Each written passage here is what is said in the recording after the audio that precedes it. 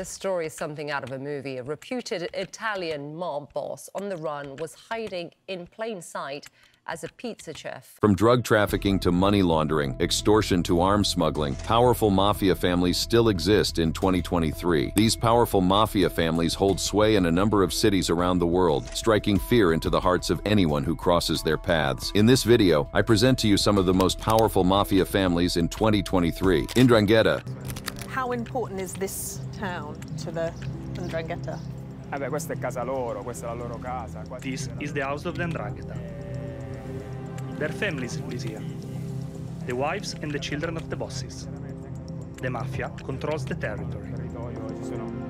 The roots of the 'Ndrangheta can be traced back to the 18th century in Calabria, Italy. Originally a rural criminal organization, it operated within the confines of the region, engaging in activities such as smuggling and extortion. However, it was in the 1950s that the 'Ndrangheta began its rapid expansion, venturing beyond Italian borders and establishing a global network of criminal activities. Today, the 'Ndrangheta has a presence in various countries around the world, including Albania, Argentina, Australia, Belgium, Brazil, Canada, Colombia, Germany, the Netherlands, Malta, Slovakia, Switzerland, the United Kingdom, the United States, and Uruguay. Its global reach and influence have made it one of the most powerful and feared criminal organizations on the planet. So how did the 'Ndrangheta manage to expand its operations so extensively? One key factor is its privileged relationship with South American cartels. This alliance has allowed the 'Ndrangheta to establish a strong foothold in the international drug trade, surpassing even the infamous Sicilian Cosa Nostra. The 'Ndrangheta's involvement in drug trafficking has been a major source of its wealth and power. With a turnover estimated at 44 billion euros, it has become a major player in the global narcotics trade. The syndicate controls every aspect of the drug supply chain, from production to distribution, ensuring its dominance in this lucrative market. But drug trafficking is just one facet of the 'Ndrangheta's criminal empire. The organization is also heavily involved in arms trafficking, money laundering, racketeering, extortion, loan sharking, and prostitution. Its diversified portfolio of illegal activities allows it to generate immense profits and maintain its stronghold in the criminal underworld. The 'Ndrangheta's expansion into other countries has been facilitated by its ability to infiltrate and corrupt various sectors of society. It has established connections with politicians, businessmen, and law enforcement officials, enabling it to operate with relative impunity. In Canada, for example, the 'Ndrangheta has formed alliances with other criminal organizations and controls Italian-Australian organized crime. It has established a strong network in the Greater Toronto area, where it engages in various criminal activities, including drug trafficking, extortion, and money laundering. In Australia, the 'Ndrangheta has been involved in the fruit and vegetable industry, using it as a front for their illicit operations. In 2008, the syndicate was linked to the importation of a large ecstasy haul, further solidifying its presence in the country. The 'Ndrangheta's expansion into Europe has also been significant. In Germany, the syndicate has used the country as a base to invest cash from drugs and weapons smuggling. They have invested in hotels, restaurants, and houses, particularly in the Baltic coast and the eastern German states. In Malta, there have been allegations of 'Ndrangheta involvement in illegal activities, including money laundering and gaming. The syndicate's ability to infiltrate legitimate businesses and exploit legal loopholes has allowed it to further expand its operations. The 'Ndrangheta's global reach has not been without controversy. In Slovakia, investigative journalist Jan Kuciak was murdered while investigating Slovak connections with the 'Ndrangheta. This shocking event shed light on the syndicate's influence and the dangers faced by those who dare to expose its criminal activities. Despite the efforts of law enforcement agencies worldwide, the 'Ndrangheta continues to thrive and expand its criminal empire. Its vast wealth, extensive network, and ability to maintain secrecy and loyalty within its ranks make it a formidable and resilient criminal organization. The 'Ndrangheta operates under a hierarchical structure that ensures a clear chain of command and facilitates the smooth operation of the organization. At the top of the hierarchy is the Kapokraman, the supreme leader who holds ultimate authority and makes key decisions for the syndicate. Below the Kapokraman are the Kapobastones, who act as regional bosses and oversee multiple Ndrine or local branches. These Kapobastones are responsible for maintaining order within their territories and resolving any disputes that may arise. Within each Ndrina, there are various ranks including Trecortinos, Evangelistas, Santistas, Scaristas, and Camaristas. Each rank has specific responsibilities and duties within the organization, ensuring a division of labor and specialization. The 'Ndrangheta's hierarchical structure is not just just about authority, it also serves as a means of maintaining loyalty and enforcing discipline. The organization operates under a strict code of conduct known as omerta, which emphasizes loyalty, secrecy, and silence. Omerta requires members to prioritize the interests of the 'Ndrangheta above all else. Loyalty to the organization is paramount, and members are expected to remain dedicated and obedient, even at the cost of their own lives. Secrecy is another fundamental aspect of omerta. Members are forbidden from discussing the organization's activities with outsiders or cooperating with law enforcement agencies. Breaking this code of silence is considered a grave offense, punishable by death. The 'Ndrangheta's ability to maintain secrecy and loyalty within its ranks has been a key factor in its longevity and success. This code of conduct creates a culture of fear and intimidation, making it difficult for law enforcement agencies to gather evidence and dismantle the syndicate. Cosa Nostra.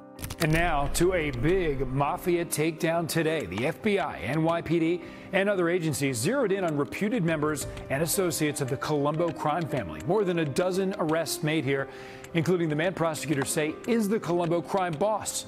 For decades, the Cosa Nostra has been synonymous with power, violence, and secrecy, captivating the imaginations of people worldwide. Operating on the island of Sicily since the 19th century, Cosa Nostra has established itself as a formidable criminal organization, involved in activities such as protection racketeering, extortion, and drug trafficking. The Cosa Nostra Mafia originated in Sicily, an island off the coast of Italy, and the word mafia is believed to have Arabic roots. The organization was born out of a need for protection and arbitration services. In a society where the police and courts were often unreliable, various gangs came together under a common brand, providing a sense of security and order in an otherwise chaotic environment. The Mafia's main activities revolved around protection racketeering, resolving disputes between criminals, and overseeing illegal agreements and transactions. These activities allowed the Mafia to establish control over various territories, with each family or clan claiming dominance over a specific area. Members of the Mafia refer to themselves as men of honor and are commonly known as mafiosi. They adhere to a strict code of conduct known as omerta, which emphasizes loyalty, secrecy, and respect for authority. This code of silence and secrecy forbids mafiosi from betraying their comrades to the authorities, further strengthening the bonds within the organization. Throughout its history, the Mafia has been involved in a wide range of criminal activities, from protection racketeering and extortion to vote buying and narco trafficking. The Mafia's influence has extended into various sectors of society. Their involvement in bid rigging, loan sharking, kidnapping, and even murder has solidified their reputation as a force to be reckoned with. The Mafia's power and influence have not gone unnoticed by Italian authorities. Over the years, the organization has faced crackdowns and suppression, including efforts by the fascist regime under Benito Mussolini to destroy it. However, the Mafia has proven to be resilient, adapting to changing circumstances and finding new avenues for criminal activities. The Mafia's history is also marked by violent conflicts, such as the First and Second Mafia Wars. These wars, characterized by intense power struggles and territorial disputes, resulted in numerous deaths and arrests. The Mafia's ability to maintain its operations and survive these conflicts is a testament to its resilience and organizational structure. In recent decades, law enforcement efforts, including the Maxi trial in the 1980s, have led to the conviction of many mafiosi and a decline in the organization's power. However, the Mafia continues to exist and exert influence in certain areas. Its impact on Sicilian society cannot be underestimated, as it has shaped the social and economic landscape of the region. In 2023, the Cosa Nostra is still a force to be reckoned with, and several powerful mafia families dominate the criminal landscape. Camorra.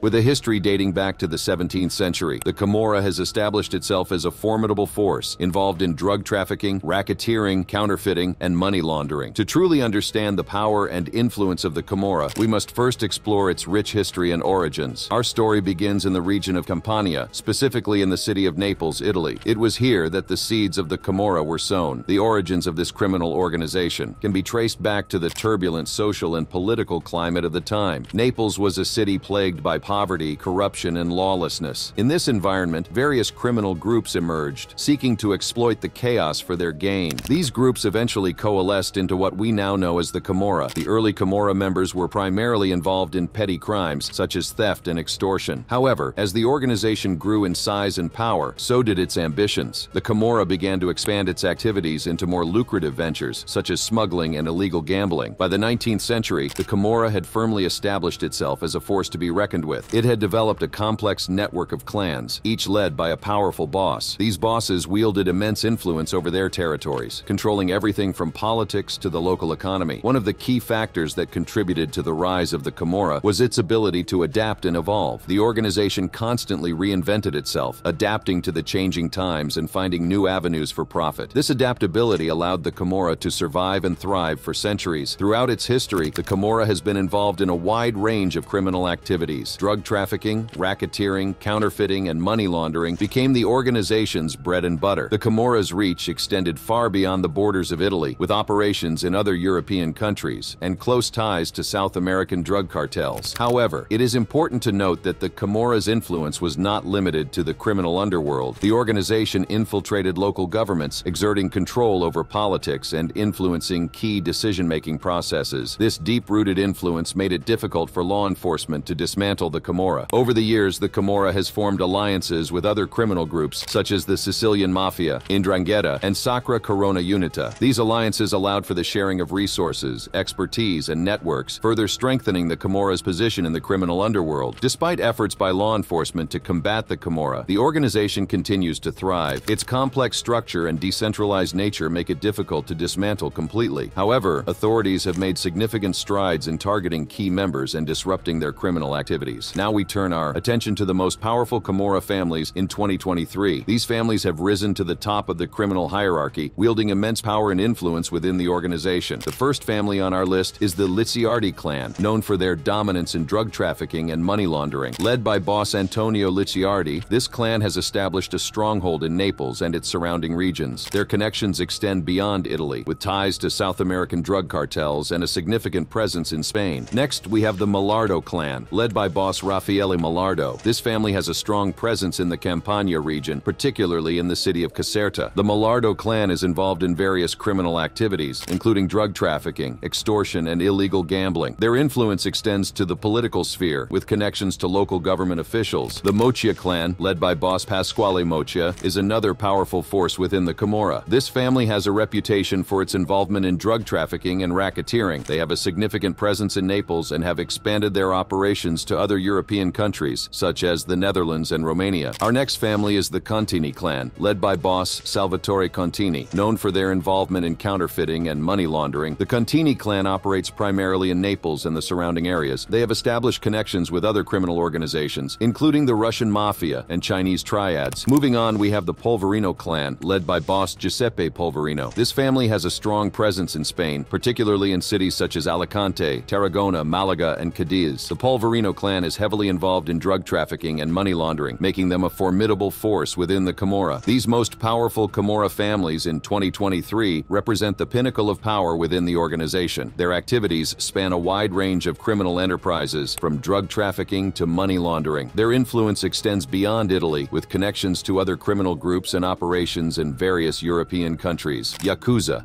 The Yakuza had infiltrated the stock market, real estate, airport management, and even nuclear power stations.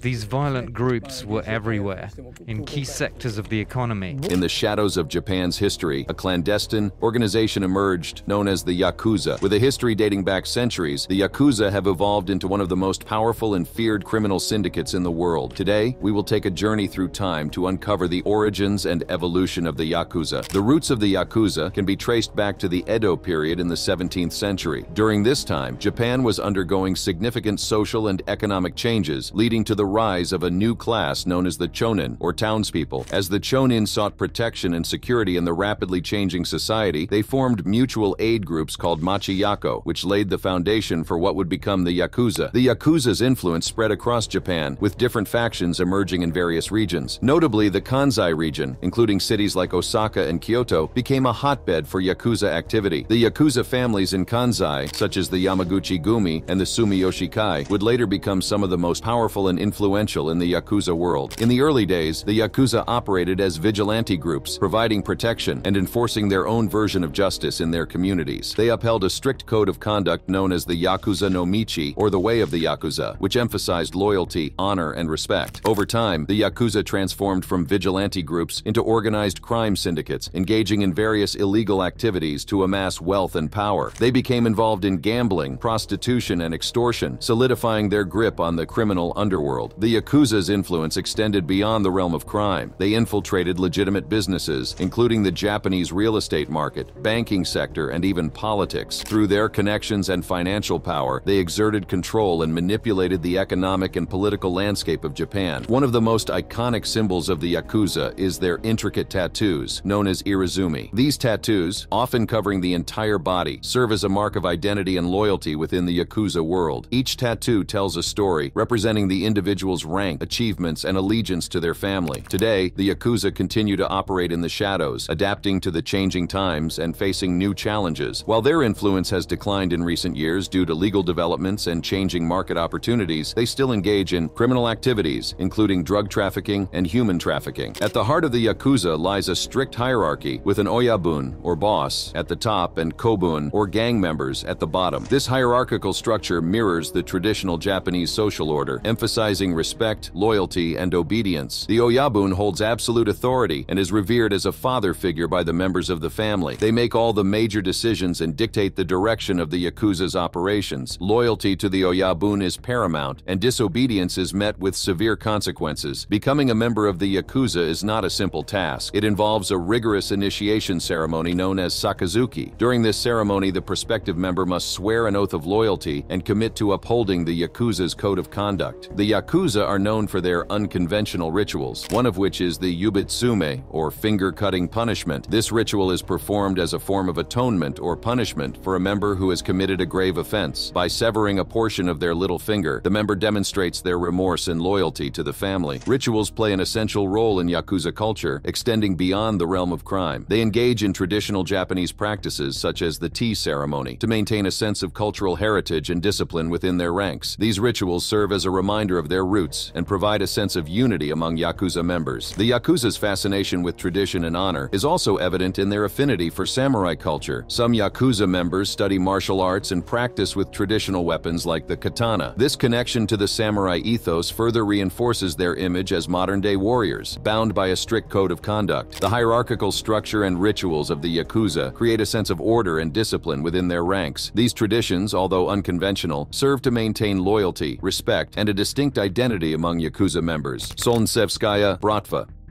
Founded in the late 1980s by Sergei Mikhailov, a former waiter turned criminal mastermind, the Solntsevskaya Bratva quickly established their dominance in the underworld. With strategic alliances, ruthless tactics, and a global reach, they have become an unstoppable force, infiltrating legitimate businesses and even forging connections with politicians. But how did they become the epitome of organized crime? Let us show you. Our story begins in the late 1980s, a time of immense change and turmoil in Russia. As the Soviet Union crumbled, a power vacuum emerged, creating fertile ground for criminal organizations to flourish. It was during this chaotic period that Sergei Mikhailov, a former waiter with a cunning mind, laid the foundation for what would become the Solntsevskaya Bratva. The Solntsevo district of Moscow, strategically located near major transport hubs, became the breeding ground for the Solntsevskaya Bratva's rise to power. Sergei Mikhailov saw an opportunity to capitalize on the lucrative car import business. He knew that control over this industry would pave the way for immense wealth and influence. To solidify their position, Mikhailov and his associates recruited local unemployed young men, offering them a sense of purpose and belonging within the criminal underworld. These foot soldiers became the backbone of the Solntsevskaya Bratva, executing their leaders' orders with unwavering loyalty and ruthless efficiency. The Solntsevskaya Bratva's reputation grew rapidly, thanks in part to their association with the notorious thief-in-law Zhemal Kachidze. Kachidze, a respected figure in the criminal world, enhanced the Bratva's standing and instilled fear in their rivals. With his guidance, the Solntsevskaya Solntsevskaya Bratva became a force to be reckoned with, expanding their criminal activities beyond the car import business. However, the path to dominance was not without its challenges. In the early 1990s, the Solntsevskaya Bratva faced a formidable opponent in the form of the Chechen Mafia. The clash between these two titans ignited a brutal gang war, leaving a trail of bloodshed and destruction in its wake. But the Solntsevskaya Bratva emerged victorious, solidifying their position as the undisputed rulers of the criminal underworld. With their rivals vanquished, the Solntsevskaya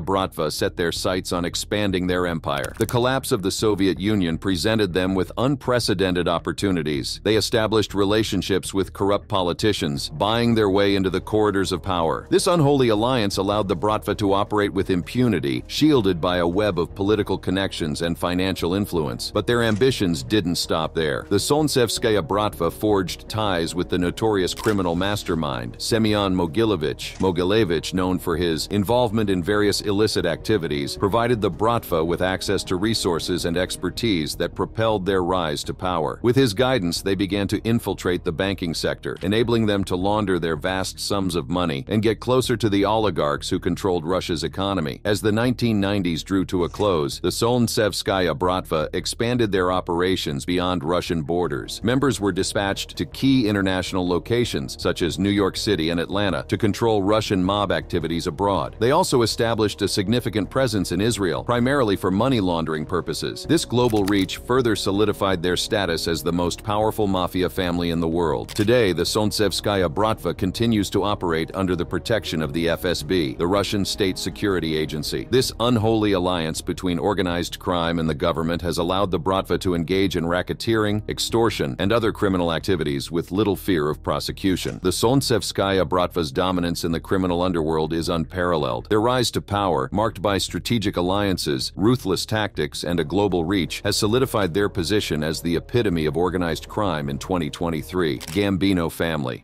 Members and associates of the family. On top of that, 6 individuals in Italy as part of a kind of a coordinated effort in Sicily arrested as well. One remains at large overseas.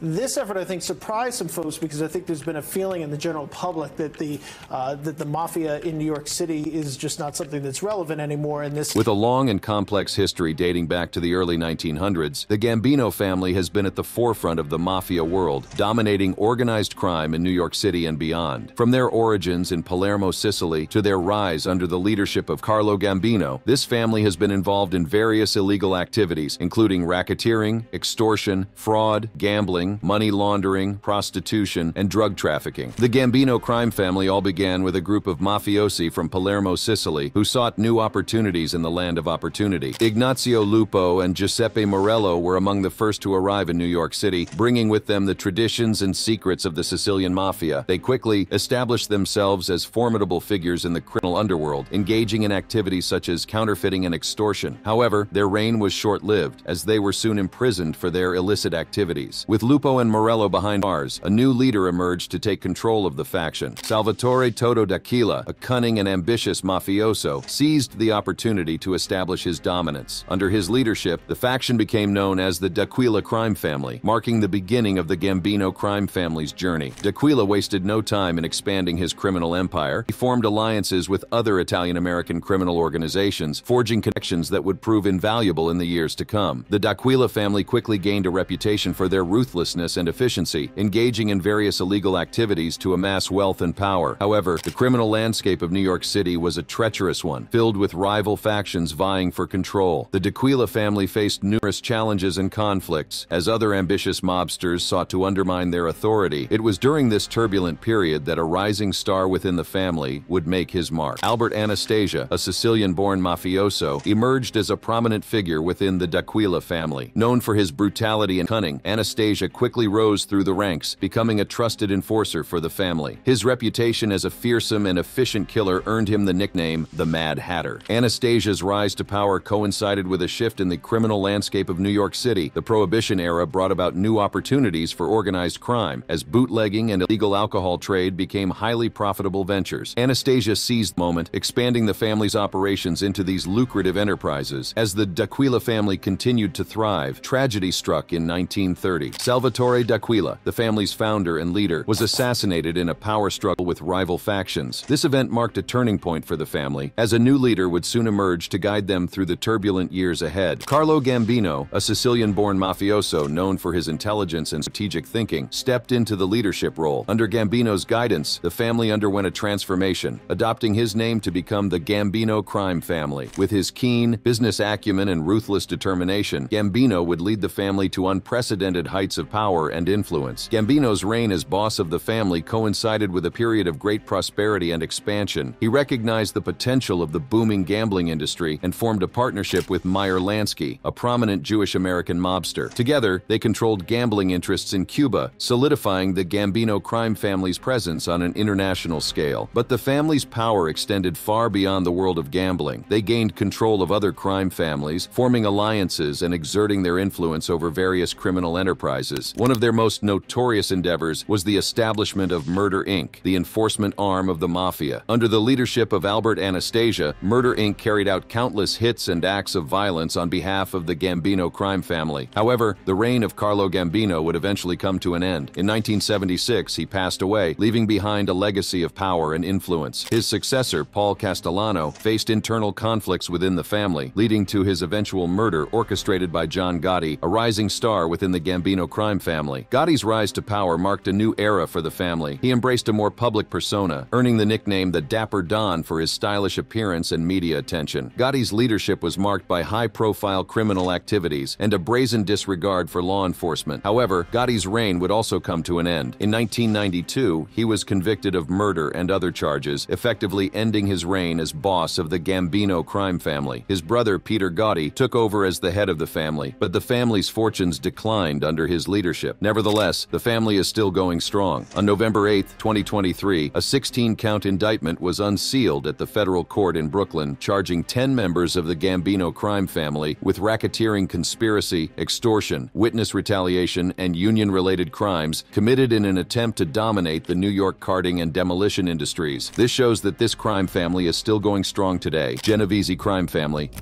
The Genovese crime family is the Ivy League of the five families. They're very intelligent, very sophisticated, and if they get it, they know. They understand how it's supposed to operate.